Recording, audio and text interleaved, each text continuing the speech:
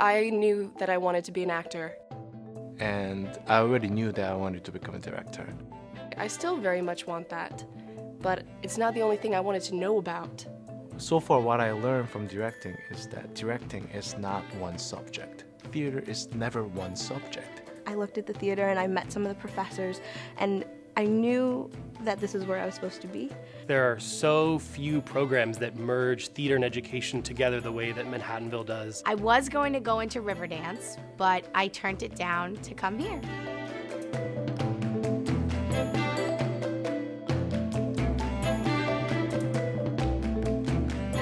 If you want to be on stage, you need to be aware.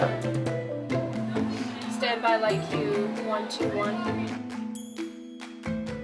They want diversity. They want people with different backgrounds, different accents, different looks. You become so close with everyone in your class, and it's really like a tight-knit community. We're collaborators.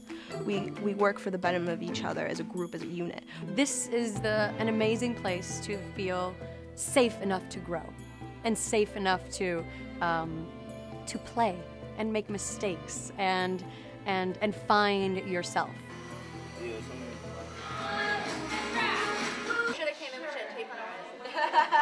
We watch the show and we tell everyone when to go.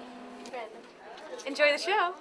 The students study very long, very challenging program in our department, and then they have the responsibility of all of the other required courses, a minor, the distribution courses, and in order to grow in many, many, many directions. I was a double major, double minor.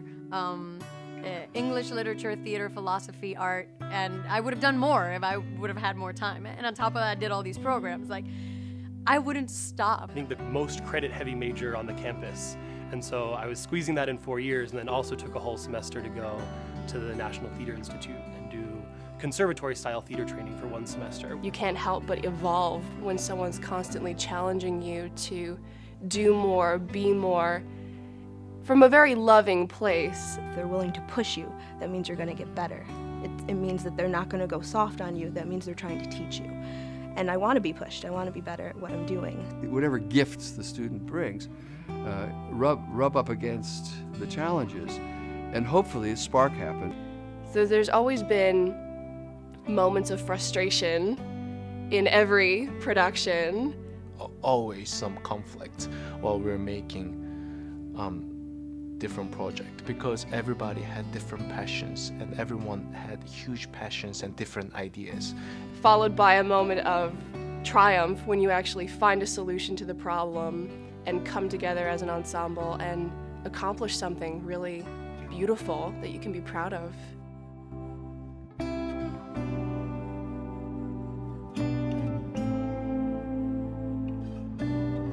There are 3 different aspects of your training and your study here. One is what you know traditionally from a conservatory, which is skill-based training in dance and acting classes, and performance, where you're in a play or you're in a dance concert. But there's another part to this program, which is an academic training, where you do research and study in the theory of the works that you're practicing, the fields that you're practicing.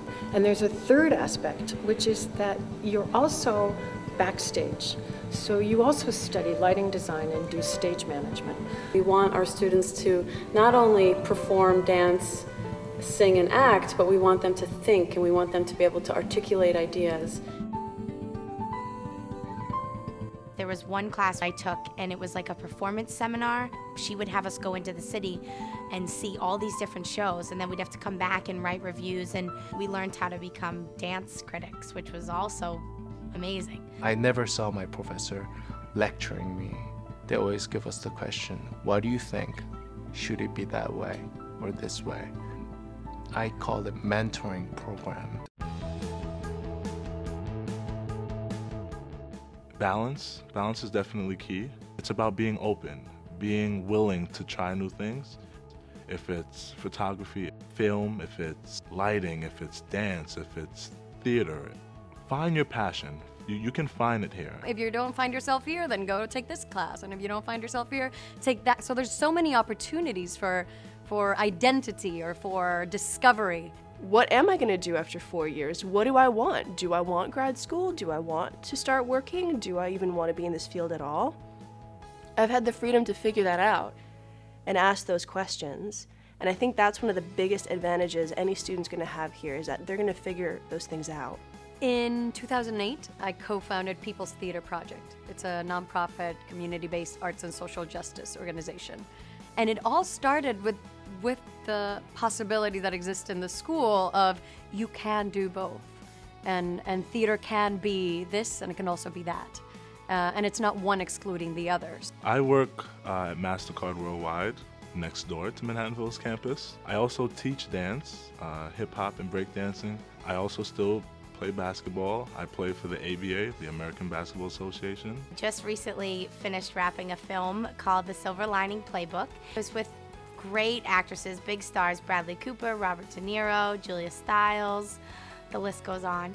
And I was a principal dancer, so all my hard work in dance paid off.